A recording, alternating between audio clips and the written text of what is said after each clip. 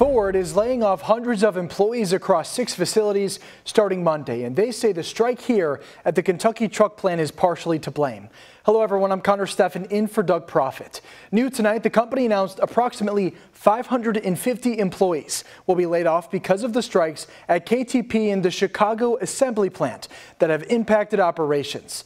Those employees work at plants in Ohio, Michigan, and Illinois. WHLS 11 night team's Taylor Woods and photojournalist Aspen Hester talked with the local union president, who says more layoffs could be coming to right here in Louisville.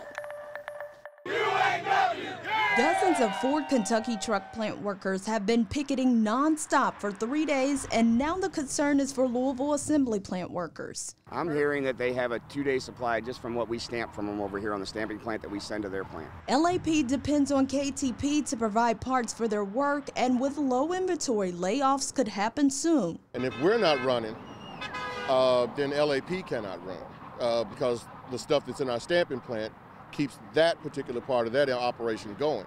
With us being down, they're going to be down. Local 862 President Tom Dunn says he doesn't see LAP lasting too much longer with KTP on strike. That's why he wants Ford to get back to the negotiating table as soon as possible. So what I see is a staggering down method next week.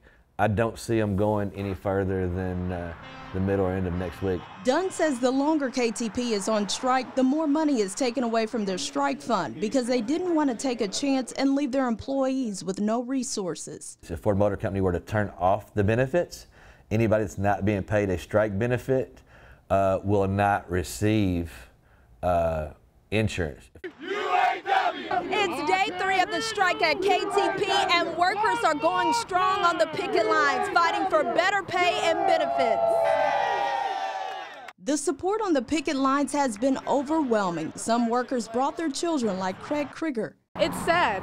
Like, he's been working, what, 25 years, you said? And now he's got to go through this. Corvette workers from as far as Bowling Green have also stopped by to stand in solidarity. I came down here because they supported us during our strike 4 years ago, and we're all in this together. Hoping this strike will move forward to negotiate with a better contract soon. In Louisville, Taylor Woods, WHAS 11 night team on your side.